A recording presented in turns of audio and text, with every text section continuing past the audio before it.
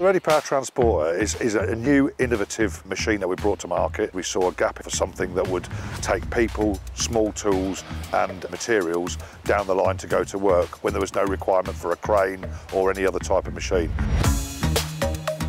What the Transporter did was it made a safer environment to take people down the line. The guys can sit in an enclosed cage, they can put seat belts on to make sure that they're secure when they're going backwards and forwards down the line.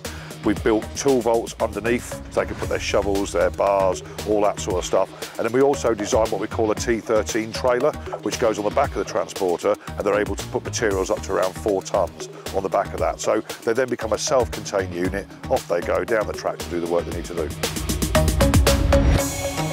The biggest issue on the railway, and the most accidents, come from slips, trips and falls. You've got ballast, you've got uneven sleepers, you've got rail, lots of things in and around the environment that make it quite a hazardous place to walk around. So if you can devise a way of getting people, particularly over some distances down the railway, then it just makes it a far more safer environment to work in.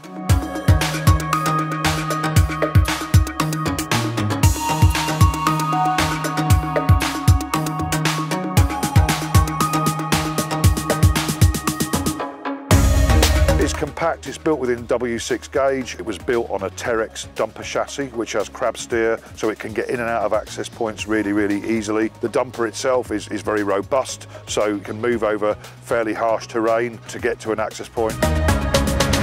One of the things that we absolutely have to do is consider the welfare of our people. It's all about the efficiency of getting the people, the materials, the tools to work in a safe manner, and this machine absolutely stands out in being able to do that.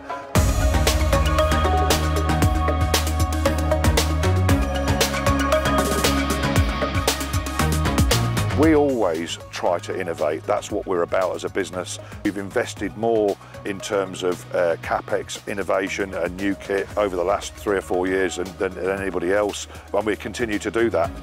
I think it's a game changer because there is nothing on the market at the moment in an RRV that will take 14 people with tools and materials to site. It's exclusive to the ReadyPower fleet as well. We designed this machine, we had it built, and we're the only people in the market with it. When you innovate, you have to find solutions to your customers' problems, and that's what we've done with the Transporter.